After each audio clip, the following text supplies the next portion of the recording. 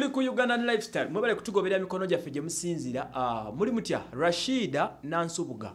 nkutumiddeko webale kukibeerangamu webale kwasaganya bintu bino n'okutufollowing okoze kyamaanyi nnyo guno mwaka gonna obaka buno mukuweereza Rashida Nansubuga obadde fani waffe nnyo ku Uganda lifestyle webale nnyo webale ddala kale Maulana Kasozi ono banabazanya olulimi Oluganda abomu bamanyi sima abazanya obumba olulimi Oluganda ba Maulana and Rain naye gwe bayita Maulana Kasozi omukubo byafuluma nti bano ono yali akwana kana kakyala Chosen Becky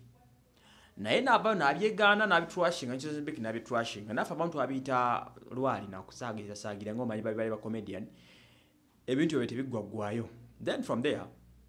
we kept it low like that nitubireka naye mbozi sika ngazitingana bano no bagezi ne basisinkagana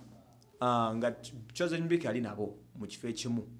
ogenda okumaliriza ngo omuvubuka afukamidde akutte embpetta ajambaza Chosen Becky mu ngeri y'olusagirize nalangira n'okulangira tuga nti embaga yaabwe ne Chosen Becky yanga nakuzomezi rumu January that is like only one day okutuuka ku mbaga maybe webe baddeyo bano simanyi oba kusaaga oba lwali oba byaddala beekwana naye ng'emboozi zitingana nti Maulana Kasozi ne Chosen Becky waliwuko ebibagatta wabula it can be comedy gwe bazanya kunonya likes na views ku channel zaabwe oba kuongera kusanyisa ba fans baabwe oba bintu bya promotion engeri Chosen Becky jaina akayimba naye ng'enkolagana ya Chosen Becky ne Maulana yalibanga weri kino kyesa abantu basinga nga beebuuza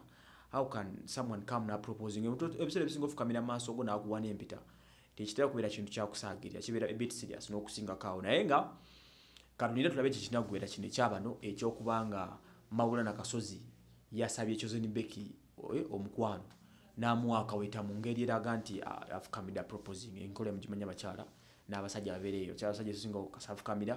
mu maaso go manyirawo nti ayina kye yeetaaga ekisinga kawo so bwe gutube guli abana babiri katongera okubanga tulaba gye binagwera ebyawe omanyi sometimes bitandika ng'ebyokusaaga naye ne bi ending up nga bivuddemu ekirala